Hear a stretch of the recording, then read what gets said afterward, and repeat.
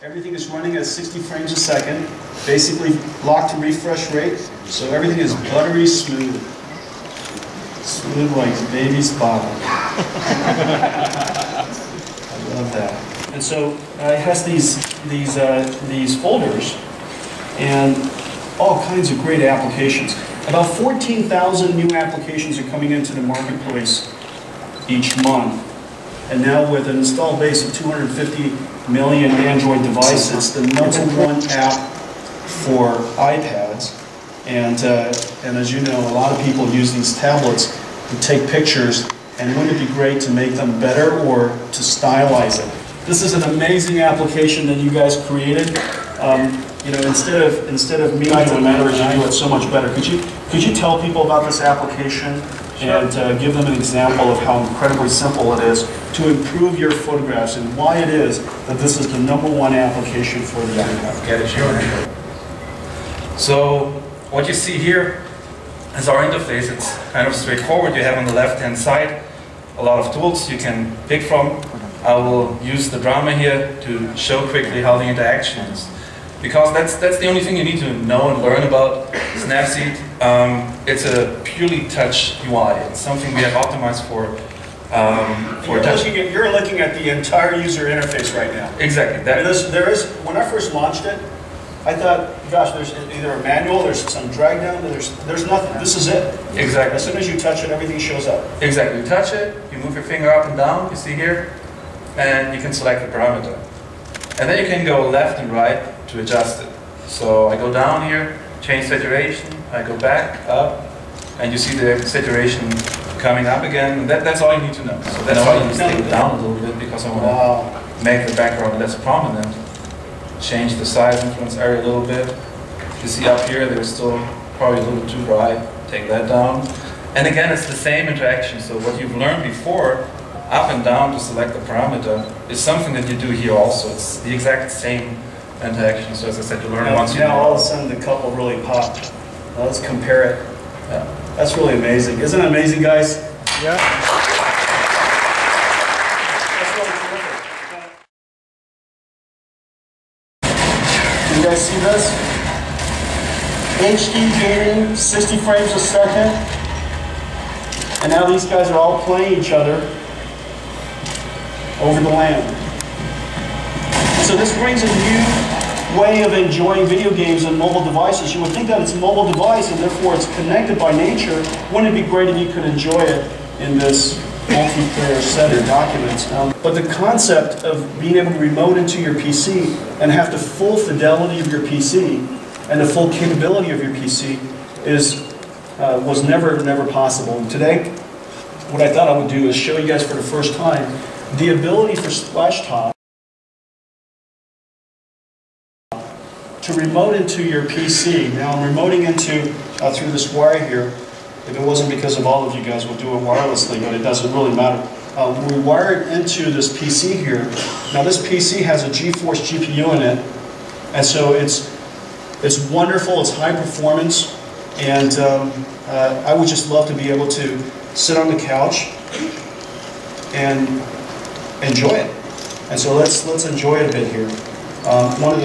One of the first applications I think would be kind of fun to enjoy. Hey Jonathan, this is music from my generation.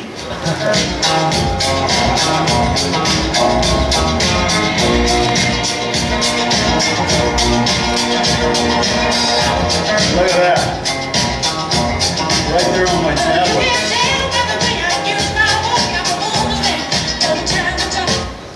That's enough of that, huh, guys? I think we'll probably do some of this.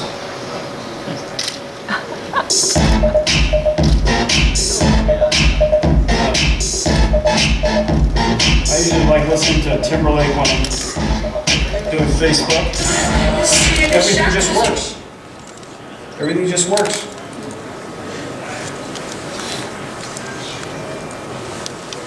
PowerPoint. Look at that. Everything just works. Video. There's no way video is going to work. There's no way this can possibly work. Wow, it just works. The great coral reefs. So this is Splashtop THD. Desperately endangered. which allows your Tegra tablet to remote into your PC, treat it like a server, and everything just works.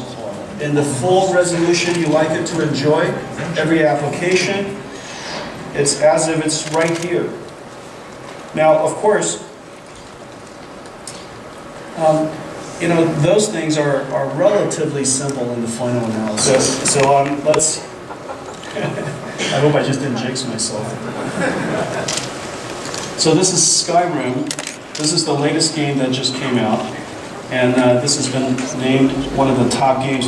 You know what, instead of me playing, hey Jonathan, come up and play this for us. You get up. Hey guys, this is Jonathan Wendell. Hey Tyler. I can genuinely say that we've known you since you were a kid. Exactly. Since I started professional gaming. It's been about 12 years now playing a game like this. And so can you guys imagine what's happening right now? So Jonathan, his controller, controlling this tablet. The tablet is streaming over to the PC. The PC renders the graphics. It compresses it, streams it back to the tablet, and it does it so fast that it's completely interactive. You can play the game. I mean, this, you can see right here, I'm doing magic on the dragon, and it just blows up. I'm taking his soul right now. But it's very responsive, me axing him and everything, so playing games becomes very possible on this device. Wow, that's fantastic. Good job.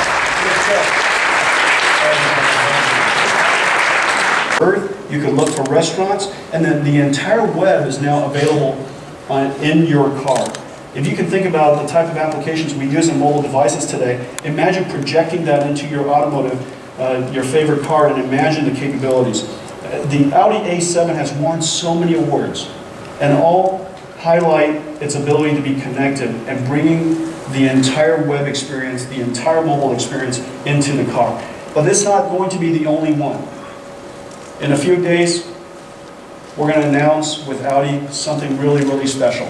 So keep your ear out for that. But the electric car is so energy conscious, it also needs, and because it's leaning forward technologically, it also benefits from the revolution of mobile computing for this particular car. Tesla Model S will have 2 Tegras in it, one for the digital dashboard and one for the infotainment system. And it gives me great joy to know that even the fastest cars in the world would adopt the fastest mobile processors in the world. And the Lamborghini Aventador is going to include a Tegra processor in it as well. So from superphones to supercars, we're going to see the mobile computing revolution revolutionize these devices, revolutionize the business models, and of course revolutionize the experiences that we have. I want to thank you all for coming today. Enjoy CES.